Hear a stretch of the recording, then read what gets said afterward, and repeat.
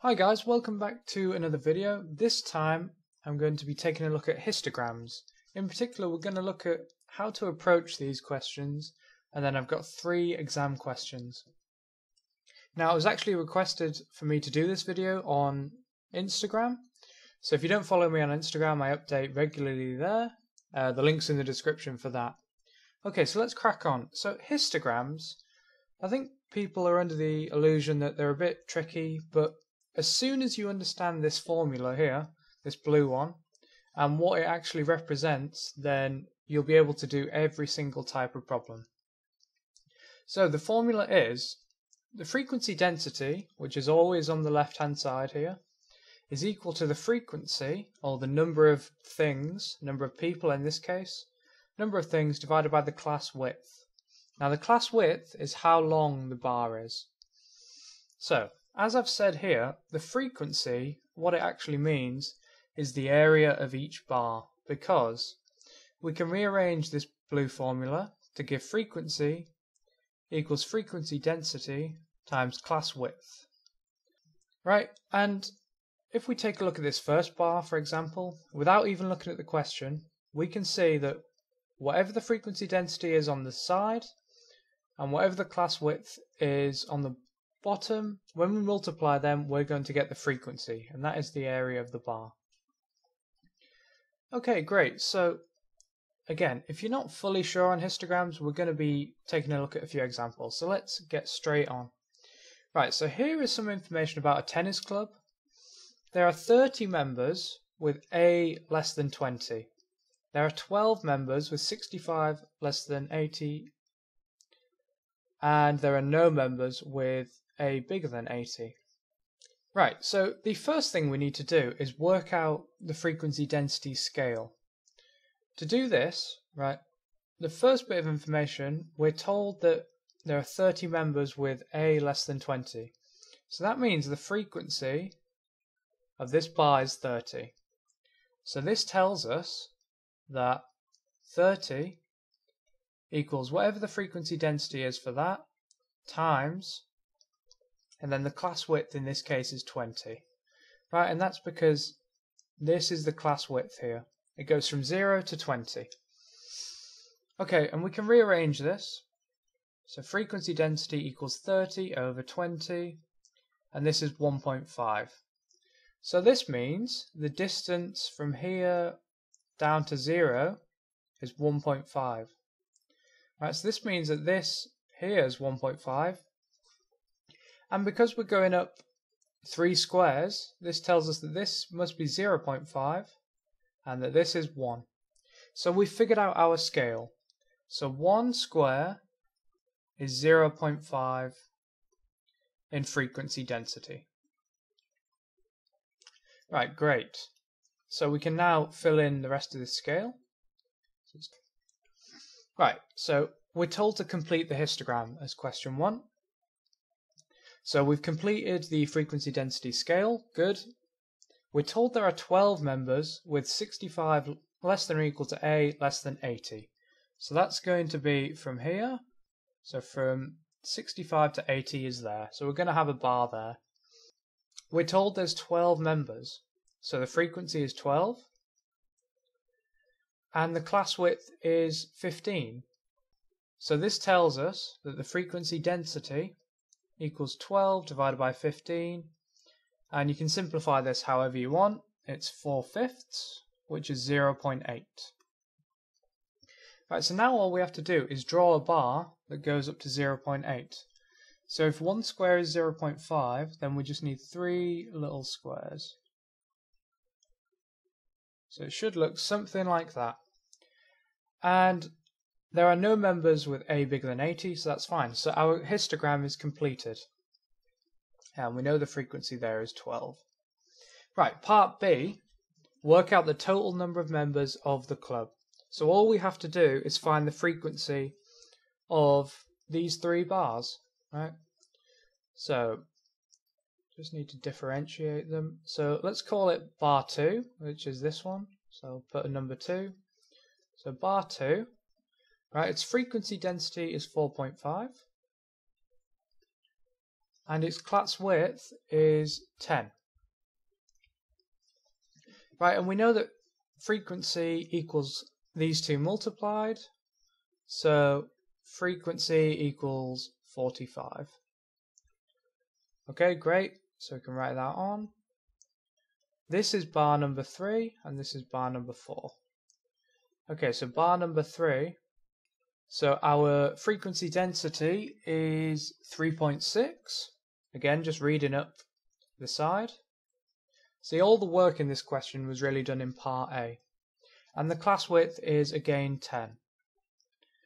So frequency is these two multiplied, which equals 36. So I'll write that on. And finally, bar 4, the frequency density in this case is 2. Just reading up the graph there. And the class width is 25. So the frequency is these two multiplied, which is 50. Okay, now the total, let's do it down here. We just got to add up all the frequencies. So we've got 30 plus 45 plus 36 plus 50 plus 12.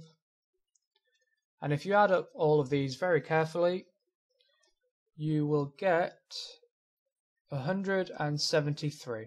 So that is the answer for part B. Okay, so this is our second question. It's getting a little bit trickier now. So the histogram shows information about the speed of cars as they pass a checkpoint. The scale is missing again. So just like in question 1, we had to figure out the scale for ourselves. The histogram shows information about 480. How many cars does the first bar represent? Well, this time we're not actually given information about the frequency of each bar. So we've got to do something a little bit clever.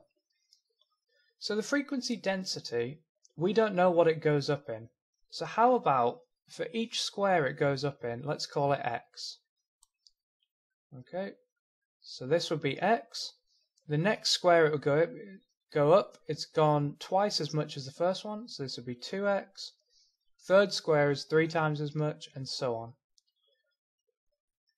And 7x. Now note, we're not actually saying this is the frequency density, we're just saying we need to work out what x is to get the scale for the frequency density. Okay, so that's a good start. How many bars does the first one represent? So that's this one here. Well, the class width, we can read that, it goes from 15 to 30. So the class width is 15. The frequency density is, well, it goes up to 5x. So that's good. And so we can make this little expression for the frequency. So we can say the frequency is 5 times 15 times 5x, which is 75x. Okay, this histogram is complete, so there are no more bars to add. So this is bar 1. Bar 2. Let's have a look. Okay, the class width is 5. And the frequency density, so we just got to count this carefully. So it's in between 6x and 7x. And because there's 5 squares in between 6x and 7x, that means each square represents 0.2x. So the frequency density for this is 6.6x. Right, and if we multiply them together, we get the frequency, which is 33x. Okay, and the final bar, which is this really small one down here, bar 3. The class width is 15, again. The frequency density this time, well, it's 4 squares out of 5, so it's 4/5 of x, which is 0.8 of x. And again, multiplying these together, we get 0.8 times 15 is 12, and we've got an x. Right, good. What do we also know? Well, we also know that there were 480 cars in total. So the total frequency is 480. But this means that 75x plus 33x plus 12x equals 480. Okay, and we can simplify this up a little bit. 75 plus 33 is 108. Add 12, we get 120. So 120x equals 480. So finally, we can divide by 120 on both sides to give us x. 480 over 120, and this is 4. Okay, so now we can replace this scale here, right? We know that now each square represents 4 cars. So 4, 8, 12, 16, 20, 24, 28, and so on. That's all we need to go. So let me clean this up and then we will carry on with the question. Okay, brilliant. So what have we done? We've worked out the scale on the axis, on the y-axis. So now, back to the question, how many cars does the first bar represent? Well, if you remember, it was 5x times 15, but we now know that x is 4. So we just need to work out the area of this rectangle, and it's 20 times 15, which equals 300. So the answer to part A is 300 cars. Good. Okay, part B. Cars with a speed greater than 40 miles an hour are over the speed limit. So anything over here is over the speed limit. Use the histogram to estimate the number of cars that are over the speed limit. Okay, firstly what we need to do is work out the frequency for bar 3. So I'll just put F for bar 3. Okay, so if you remember, this was 12 times x, which is 48 cars. Right, so this bar here represents 48 cars in total. But look what the question's asking. It's asking anything over than 40. So basically chopping off this part of the bar. So we want 40 to 50, but we have 35 to 50. Now, hopefully you can see that what we've actually chopped off here is 2/3 of the whole bar. So 2/3 of whole bar.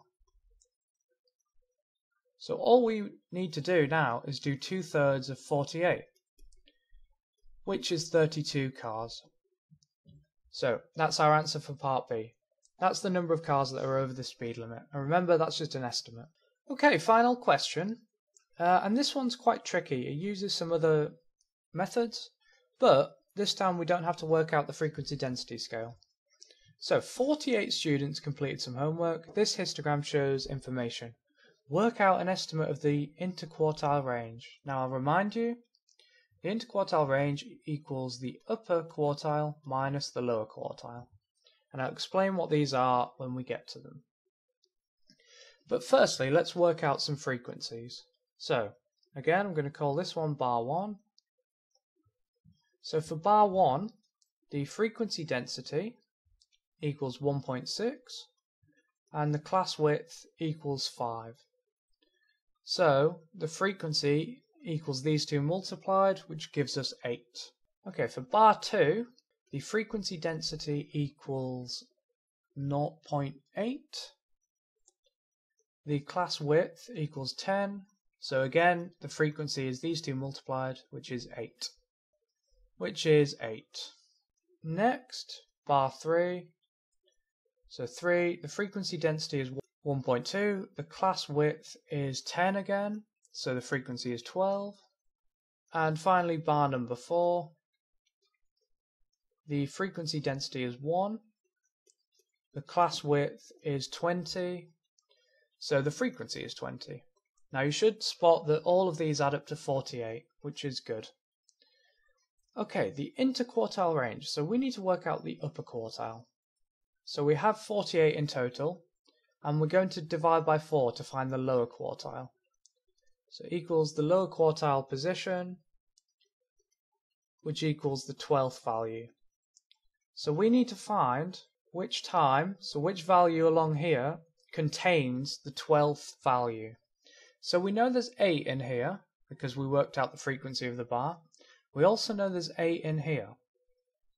Now to get to 12, we need to chop this bar in half. And this takes us to 10. So that's 10 minutes. Okay, good. To find the upper quartile, we do 48 divided by 4 and then times by 3. So this is the upper quartile position, which equals the 36th value. Right, to find the 36th value, one thing we can note is that because the class width is the same as the frequency,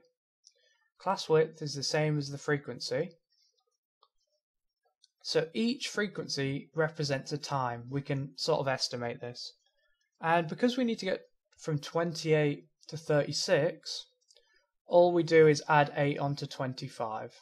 So add 8. So hopefully you can understand that. If you don't, let me know and I'll try and explain it a little bit better. So it's 25 plus 8, which equals 33. Right, hence the IQR equals 33 take away 10, which is 23. Okay, fantastic. I hope you've enjoyed this video on histograms. Any more requests, do let me know. Thanks very much.